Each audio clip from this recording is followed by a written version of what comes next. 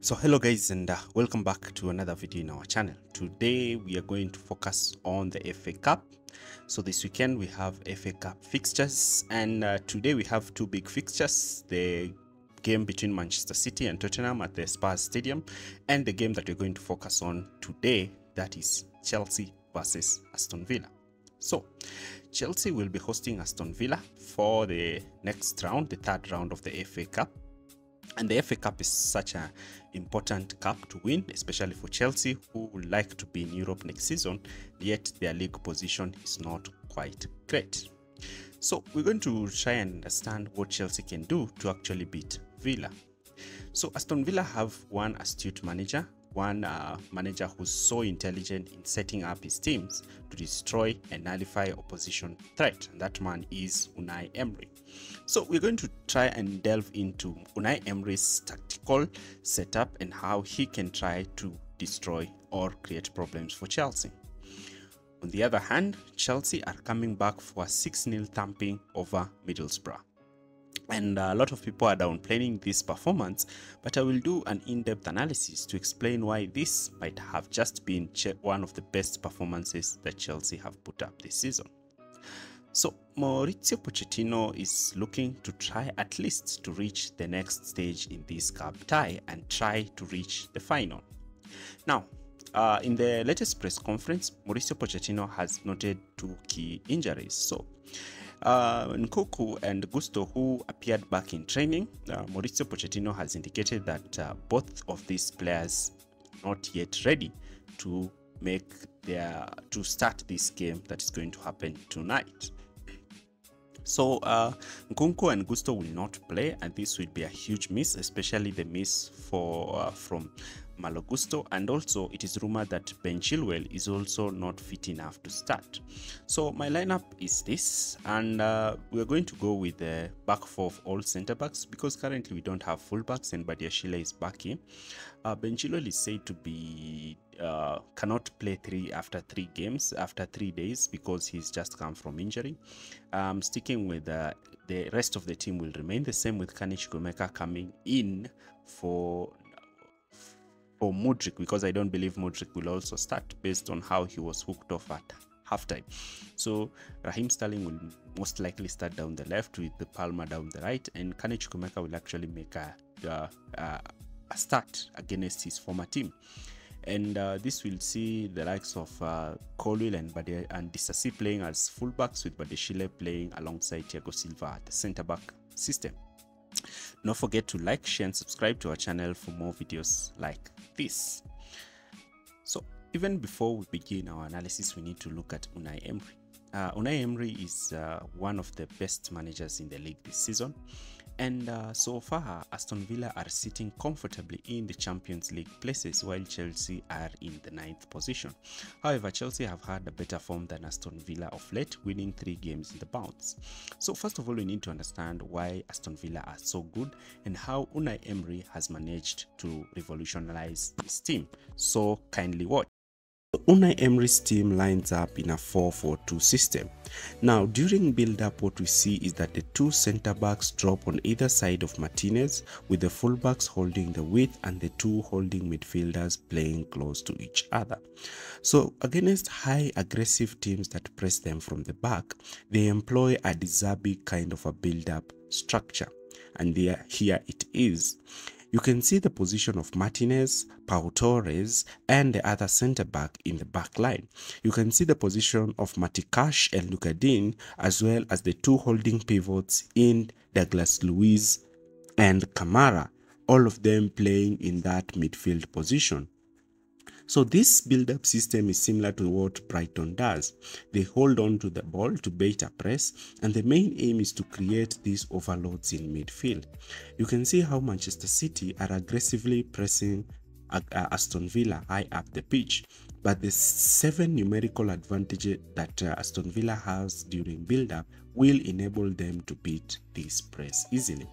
Look at Aston Villa building the play with as many as 7 players, with the goalkeeper acting as a third centre-back during build-up. So we know that Aston Villa like to draw opponents to press them, And this is where we see the strength of Aston Villa. Their centre-backs, especially Pau Torres, is quite competent on the ball, so their forwards occupy the position between the centre-backs and the full-back to pin the opposition backline deep. And the near side winger comes in midfield and inverts into this half space in midfield where he can receive the ball directly from the keeper. And once he receives the ball directly from the keeper, the far side winger holds the width while the far side fullback advances. And this sees Aston Villa create this 5-man attack with one fullback and the front four. Ollie Watkins is key since he likes to make runs. Here you can see a clear clip of Aston Villa. McGinn has received the ball in this inside position, and you can already see Diaby and Ollie Watkins are making this run behind Manchester City line. A simple pass to McGinn and Manchester City are in trouble. So Watkins is quite influential since his pace makes teams not to commit their defense line so high up the pitch. Now, the same thing happens down the other side. The far side winger, mainly Bailey, comes deep, receives the ball in this inside channel position and advances with the ball high up the pitch. Now, in this case, the right back is the one who will push forward to generate that width so that Aston Villa can end up again with the 5-man attack against the opposition's back four. But this is not just an easy thing. This is something that requires teammates to identify triggers and move fast enough. Emiliano Martinez is also a competent goalkeeper. When his centre-backs options are closed, he can also pick these players in between the lines and immediately launch this transition moment. Unai Emery's team thrives in this transition moment. So if a team commits its fullback to follow this dropping in forward, spaces are left in the flank areas where players such as Ollie Watkins and Diaby can receive these balls in this channel. And the excellent passing accuracy of Martinez can make them to receive this ball in these wide channels and immediately launch quick attacks, especially running against the opposition backline. Let's look what happens when they are in more of a settled possession, meaning that they have the ball and they have the ball under control. And this is what Aston Villa likely do in these kinds of situations. So what we'll see is that Aston Villa shift their 4-4-2 from a 4-4-2 system in wants to do. So in this case, you can see the position of Pau Torres, and you can see how he marshaled the back line, his ability to hold on to the ball, draw in a press, and then create spaces in midfield and in the wide areas. So what we see is that he will draw in a player, play the ball to his centre-back, who now will play the ball into a free pivot, and they beat the first line of pressure. Once they beat the first line of pressure, we see that thing they like to do, with their winger coming in midfield to occupy that half-space channel, and Ollie Watkins moving into that number 9 position. Now, the far side winger maintains the width, while the fullback, whose winger has inverted, advances to overlap to give width down the right.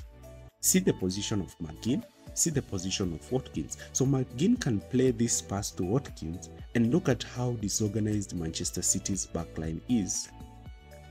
Here again, look at that for Diaby kind of a build-up structure.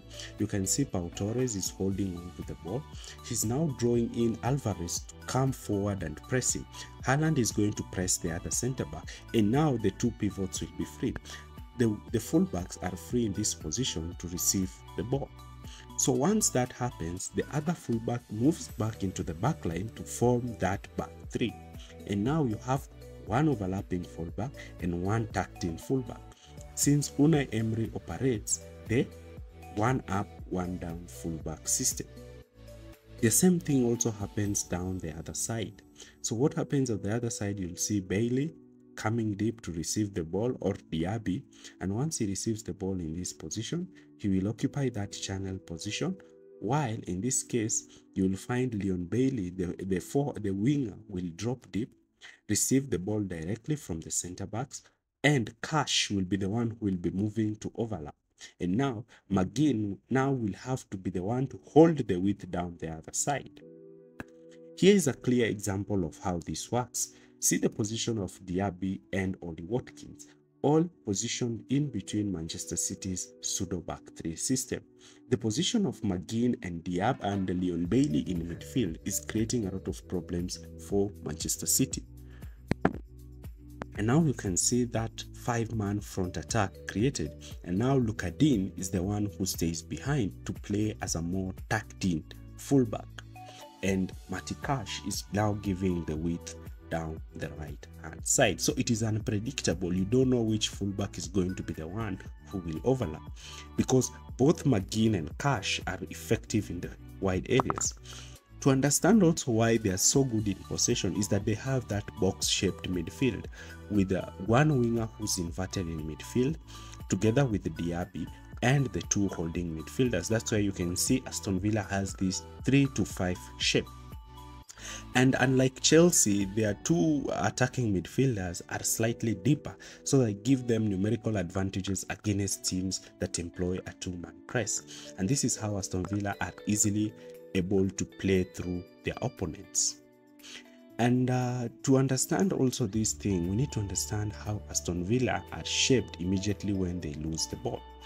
So what makes Unai Emery's team even stronger is how they behave in transition. They are one of the best transition teams, and I'm going to show you how.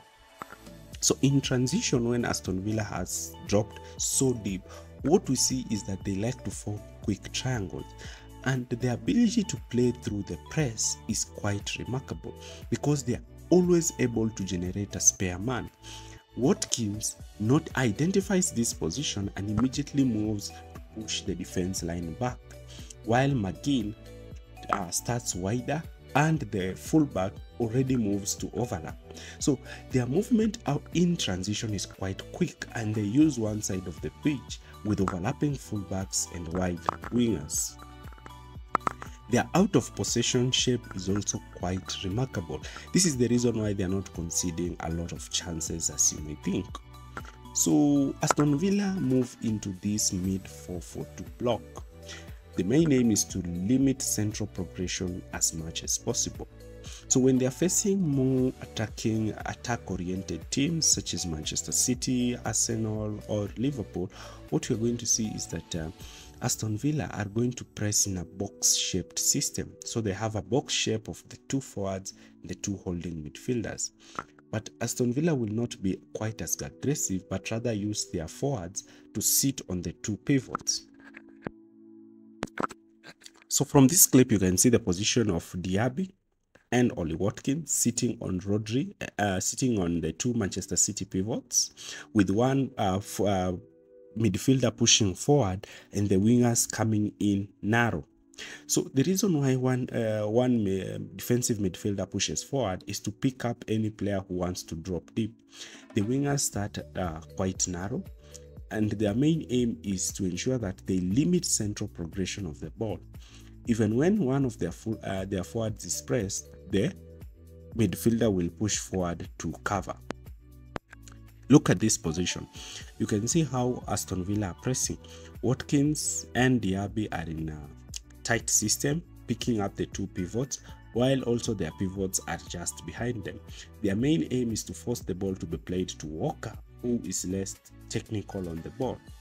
So once the ball is played to the centre back, you will see now an aggressive press, and where the trigger is placed is when the ball is played to the wide areas.